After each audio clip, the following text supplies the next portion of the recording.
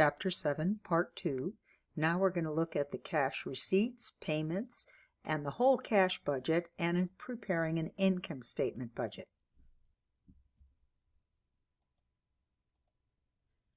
Now, the cash budget, again, we would have already prepared all our other budgets in order to get to this point, but we start with our beginning cash plus any budgeted cash receipts. That's a separate budget to do, minus any budgeted cash payments, equals the preliminary balance, and then you've got to see if they have to get any loans, whether short-term or long-term, in order to cover their cash requirements.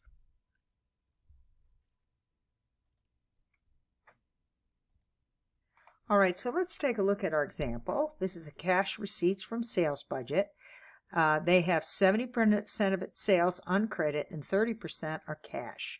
All credit sales are collected in full in the first month following the sale. We all know that's not true, but we do it for your homework because the reality is people don't always pay you. The company budget sales for April, May, and June are provided, plus they gave you March's because you need that to see how much of the prior month you're going to collect in the month of April. So in April, you're going to collect 70% of March's sales. So we start with our sales budget, and then we take that to figure out how much cash we're going to get in the current month. So in April, we're going to take our sales times 30% because that's how much cash we get. And that tells us what portion we're going to get in April. And we do the same thing for May and for June. Now what we've got to do is figure out what we're going to get from the prior month, which is the other 70%. So for the month of April, we're going to get 70% of the prior months, which is March. And the same thing is going to happen in May. We're going to get 70% of April's. And in June, we're going to get 70% of May. So this tells us what our cash receipts are going to look like.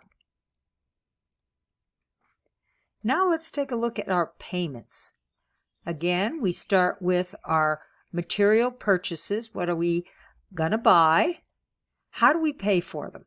Well, according to this, we pay 80% in the month we buy them and 20% in the following month. So we're going to take 80% times all our material purchase numbers. And then we're going to take 20%. So for April, we're going to collect that balance of 20% left over from March. And in May, we're going to collect 20% of April. And in June, we're going to collect 20% of May. And that tells you your cash payments. Now we're going to put this all together in one schedule. Now, cash payment budget. This is very, very important to do because the truth of the matter is you need to do a cash budget because you got to figure out, do I have to borrow money? You cannot wait till the end of the month and say, wow, we need money to meet the payroll. You can't run a business like that. You have to anticipate these things. So you have to look at when am I going to pay for all these different transactions that are going on in my business. Do I plan on making any big purchases? Do I have some big property tax or income tax expenses do I have to make? You have to put that all in your calculation. So let's take a look at our example. Motors Company manufactures dirt bikes. They like to have a minimum of $30,000 at the end of each month. If necessary, the company, to meet the requirement, will borrow, probably have a line of credit, and they pay 2% per month, which is expensive. That's 12% a year. Any preliminary cash balance above $30,000 at the month end is used to repay what they borrowed. So there we've got our cash balance was $26,000 in July, but we don't owe any money, so we obviously didn't borrow any money to keep it at that level.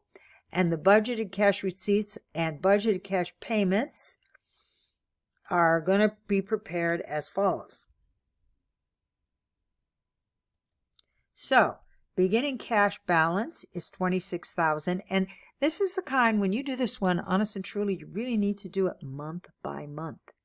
You can't try to do all 3 months at the same time because you need the information from July to do, because you need to know the ending balance in July to come up with the beginning balance in August. So we start with the cash beginning balance. We add our cash receipts, and we tell them this is how much cash we're going to have available.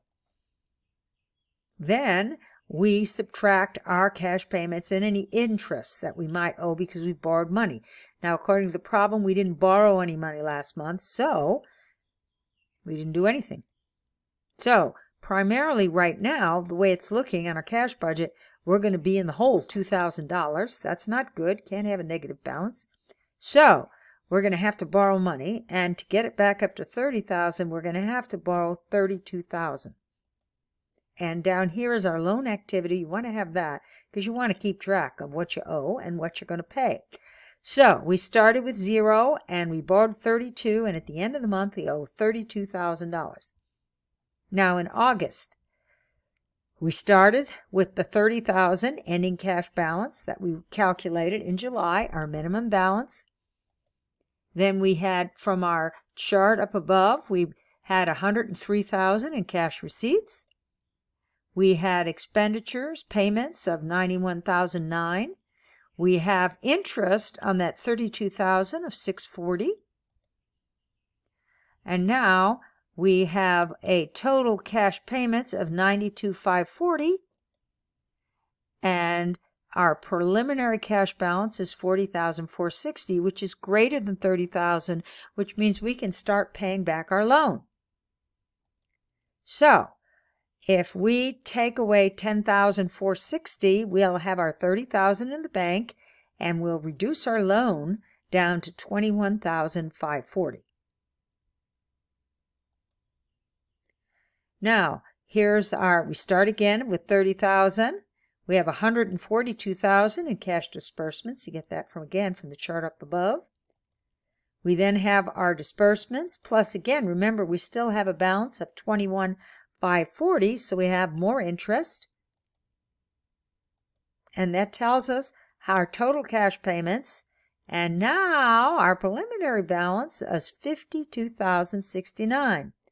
Now, what that means is we can pay off the balance of our loan and not owe anything, but still have $529 left. So we would leave that in our cash account because we don't owe the money anymore.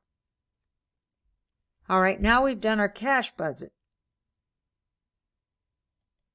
Now when we go back to our master budget, we've done all our budgets, and now we can do the financial statements. And this, for your homework, you only have to do the income statement, so that's the only one I'm going to go over for you. So we start with this. We know we need to have units. We need to have how much they sell for, and we need to have our cost of goods sold. So we have $150,000 times $25 because that's what it says they sell for. We have $14 times the number of units to get our cost of goods sold. So now we have a gross profit of $1,650,000. We're going to now get rid of our selling and administrative expenses. And make sure you remember to do the interest. And that tells us income before taxes of $397,375. We're then going to subtract our income tax, which is at the rate of 30%. And now we know our net income. And that ends Chapter 7. I hope that helps you with your homework.